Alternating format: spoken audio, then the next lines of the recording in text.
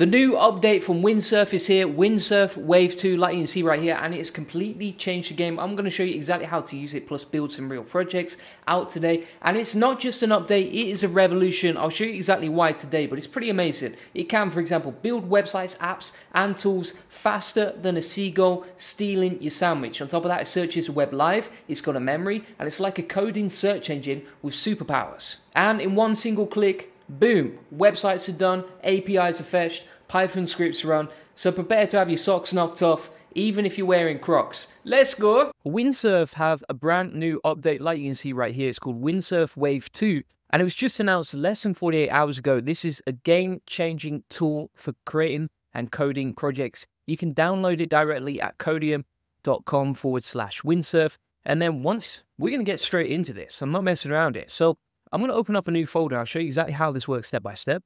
So we're going to open up a new folder, hit open, and then from here, we've got some absolute game changers when it comes to coding. So we're going to click on Code of Cascade, and now from here, we're coding directly with Claude 3.5 Sonnet. And you want to make sure that you're selecting Write, not Chat, down here. And now what Windsurf can actually do is it can search your web. Now there's many other updates, including, for example, problem solving, all those sort of things. But actually one of the most powerful things about this is it can now search the web, kind of like a coding search engine that can help you to create new projects, which is super useful. So for example, if you want to find the latest API documentation, or for example, if you wanted to create a website on the latest news. So for example, if we say to Windsurf, create a beautiful website based on today's latest news headlines, it's going to go off and start running that, like you can see. And you can see here it's now search the web. So it's searched the web for the latest news headlines. Now, if we actually click open on this and we pop this open, it's giving us the links from where it sourced the data. So for example, Wall Street Journal, Reuters, TechCrunch. It's got all the news headlines, Science Daily as well, even NBC News. So it's actually looking at the live data and what's going on today. Then it's beginning to code the website, like you can see right here. And it's already built out the HTML and the CSS. Now, you can select different APIs, but I always tend to find that Claude 3.5 Sonnet is the best for human writing and also the best for coding from what I've seen so far. And then it can also run the Python script. So you can see here it has access to terminal commands. So you can just click accept. It's going to run that through like so. And it's giving us the address to check that out. And now you can see it's created this new website, AI News Today. It's got the date right here. And it's also found the latest headlines. Now, how do we know these are actually the latest headlines? So let's check. So for example, if we type in OpenAI ventures into longevity, you can see this is one of the latest news headlines from AI this week. And it's probably taken that directly from TechCrunch, which is sourced earlier on the web search. Now, this is pretty amazing because all of a sudden, you've got access to live, real-time data for creating any sort of apps, tools, etc. And it's not going to be months behind like many of the other previous models. Additionally, this is the only AI coder that I've seen that has actual access to this. So for example, I've done a lot of videos on Rootline, N8N, Cadastral. I've tested pretty much every single major API out there, Project IDX, all these other and AI coding tools. And I've never seen this before. So for example, if we do exactly the same prompt on bolt.new, just to test this side by side, and bear in mind, literally we just created one prompt. So we say create a beautiful website based on today's AI news headlines. We're going to go to bolt.new and we'll test this out and see how it performs side by side and what this creates step by step. So number one, first thing I would say is like the project is going to be a lot more complex in bolt.new, whereas inside Windsurf, it just creates the CSS, the HTML, the JS, and then boom shakalaka, you can create whatever you want. The other difference here is, of course, Windsurf is hosted locally, whereas, for example, if you're using bolt.new, it's all online, which means that inside this project, you've got it stored offline, ready to go. Whenever you need it, you can just open back the folder and then easily get back to editing the previous model. Whereas, for example, like to scroll through all your previous projects on Bolt, it's going to take a lot more time and you have to find the right project, etc. Right? It's a bit more messy. The other thing here I'd say is like if we actually check out the latest news headlines from bolt.new. So, for example, it's sourced the Tech Chronicle. And it's mentioned OpenAI introduces GPT-5 with enhanced reasoning capabilities. I mean, GPT-5, as far as I know, has not come out or even been announced. And if we look through the headlines here, there's nothing from Tech Chronicle that mentions OpenAI introducing GPT-5, right? So this is based on hallucinated data, which is going to totally mess up your project. Whereas, for example, if you use Windsurf and Wave 2, Windsurf Wave 2 is actually searching on the internet. It's using web search. It's kind of like having Windsurf connected to, for example, like Google searches, and then you can get the latest data instead of having hallucinated nonsense that's not going to help you at all. You can also turn it off as well if you want inside the settings. Now, you might be saying at this point, okay, but how do I host it? So what you can do here is if you go to Review and Finder, you've got your new project right here. So that is your new project that you just built with Windsurf. And literally, what did it take? A couple of seconds, one single prompt, and you just created a website that's literally so easy to host. So for example, if you go to Netlify, then you go to Add New Site, then go to Import Existing Project, try Netlify drop, drag your project directly there. And not only have you built your project, but you can also host it. You can preview it before you actually put it on a custom domain. You can see that's ready to go right here.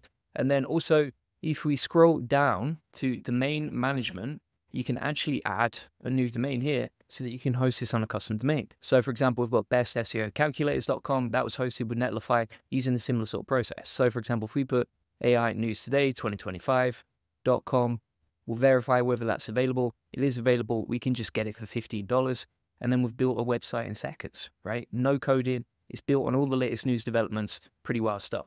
Here's the other benefit of using Windsurf. It's like, if you say, for example, can you give me the latest API docs for Claude? It's going to search for the latest Claude API documentation using the web. Now, why is that useful? It's because previously when you are using, for example, no-code tools like bold.new or Cursor, quite often it doesn't have access to the latest API documentation, which means when you're coding with these tools, the tools can be completely wrong because the AI has outdated information on how to build with them, right? Whereas, for example, Windsurf can actually source the latest API documentation, which means you don't need to search the web and figure it out. You can just get it all done for you. And you can actually select between using GPT 4.0 or Claude 3.5 Sonnet for your API. So now let's get some great ideas on what we could build. What I'm actually going to do is I'll go back to Windsurf and I'll ask the AI for some ideas on what we can build using the web search. So I'm going to say here, give me some ideas in the SEO niche, and you can put whatever niche you're in, tailor this to whatever industry you're in. If you're wondering, okay, what can I build with this?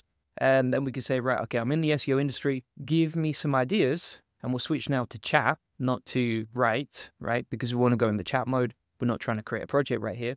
I'm going to say, give me some ideas. I'm in the SEO niche. Give me some ideas for apps, tools, on websites I can build specifically tailored to your new search functionality. That would be mind-blowing. What I love about this as well is that it has write access, so it can actually write files without me having to approve it, and then it will just build everything step by step. As you can see, you can update existing projects, update the files inside your project. You don't need to click accept all changes each time. It creates edits along the way. You can also code multiple projects at the same time, which is pretty cool too. So if you're waiting for one to code, you can wait for the other to code in the meantime. And also what we can do here is if we select between different projects here, we can go back to a new project, open up a new folder, click open here. Then we'll start coding with Cascade. So you want to click code with Cascade. And using the web search feature, if we say, for example, replicate this website, and I'll just paste in the domain, we can also clone websites. It will analyze the structure of the site you asked it to clone and then use that for its future project. So you can see now it's creating a replica of the website based on what we already did before. So if you see, for example, like a really nice design or style of project that you like, you can use that for inspiration. Obviously, I'm sure it goes without saying, but you don't need to copy anything here.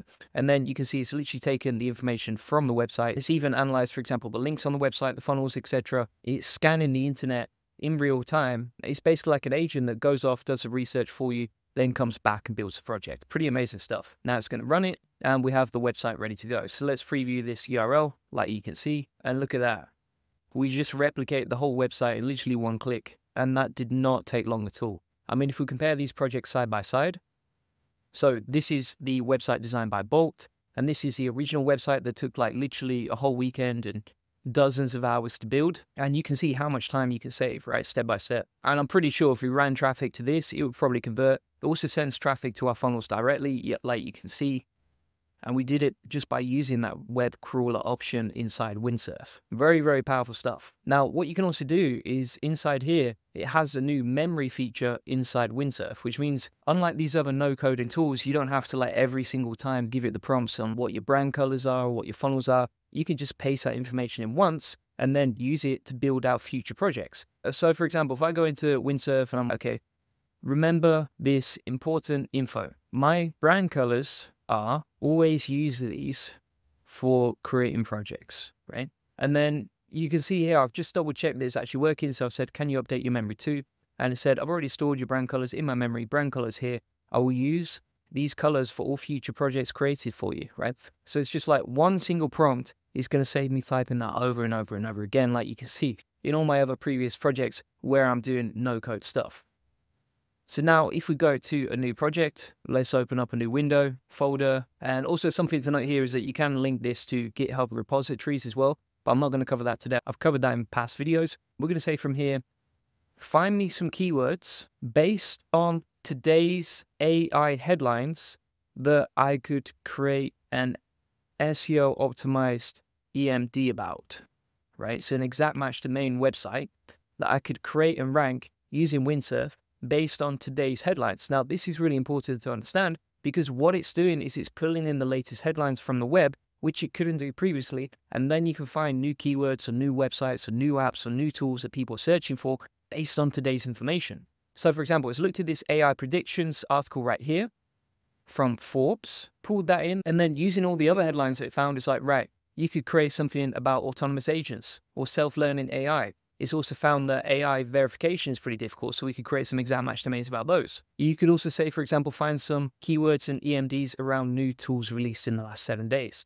Now, this is important to know as well, because what it's actually doing is it's not just going to create the tool for you. It's not just going to create it based on its memory. It's not just going to search the web and find what those opportunities are, but it's even going to find the recommended exact match domain that you can use when you host this website via Netlify or whatever. Right? It can even check the domain availability of those suggestions as well. So for example here, it looked at the latest releases from ChatGPT's new task feature released on the 15th to the 17th of January 2025. Then it's given us a bunch of ideas for that. And again, you can tailor this to whatever industry niche you're in. I'm just using AI as an example. And then it said, right, for task management AI related searches, you could create, for example, aitaskmanager.com or SmartRun or AIassistant.tech, right? And they'll be related to. So now we've said build our aitaskmanager.com, starting to create out the site like you can see right here. And just for the sake of speed, I'm going to say now, make sure it's just a simple landing page, just so that I can create this project quickly for you and show you what it looks like based on everything that I've talked about today. Then you can build this out. If you don't like what you see, then you can just say like make it more beautiful or improve the design, etc. But the main thing here is that you can really take advantage of this to build out like trending websites, look up API data, build something more complicated because you've got access to the APIs and also access to the latest headlines. And also like you can create these sort of predictive websites based on potential updates and news headlines and then reach a lot of people that way, whether that's a tool, a website, whatever it is. And then if we open this up, we've got the website ready to go. Like you can see right here, the task manager is built. It's even added some testimonials in there, some information about the product, and it hosted it locally so that we could preview it, right? Super powerful stuff. So thanks so much for watching. What I've actually done is put together 100 use cases for whatever industry or whatever tool you're trying to create, even e-commerce, app development, content creation, etc. And that's inside my free SEO course. You can get it inside the video notes along with the prompts from today. And this free SEO course, link in the comments description, comes with tutorials on how to do keyword research, link building, build projects, host apps, free SEO tools, free AI tools, AI agents, etc. Additionally, inside there, you're going to get access to a community of 3,300 SEOs that you can ask for help, ask for tips, post in the community, etc. Additionally, you also get access to another AI SEO course, 50 free SEO tools, and 200 free ChatGPT prompts, completely free. Feel free to get all of that inside the link in the comments description. Pretty amazing, all the value in there. On top of that, if you want to get a free one-to-one SEO strategy session, feel free to book that in. We'll show you how we take websites from 0 to 145,000 visitors a month and generate hundreds of thousands of dollars in sales and autopilot. On this free link building acceleration session, you get a custom-made SEO domination plan to discover the secrets of SEO, get your questions answered one-to-one, learn the best link building strategy for your website, plus how to quickly outrank your competitors in link building, and how to 10x your SEO traffic based on what's working for us. Feel free to get that link in the comments description. Appreciate you watching. Bye-bye.